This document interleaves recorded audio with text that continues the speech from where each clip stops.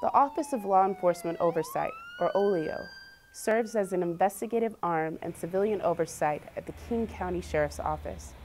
The Charter Review Commission is considering whether OLEO's powers should be strengthened or expanded. For example, should the office have the power to subpoena records and documents? We're having this important conversation to make sure that we have effective civilian oversight of law enforcement. What do you think? To make the best decision, we need your input. If you care about this topic or others, please attend and tell us how we are doing.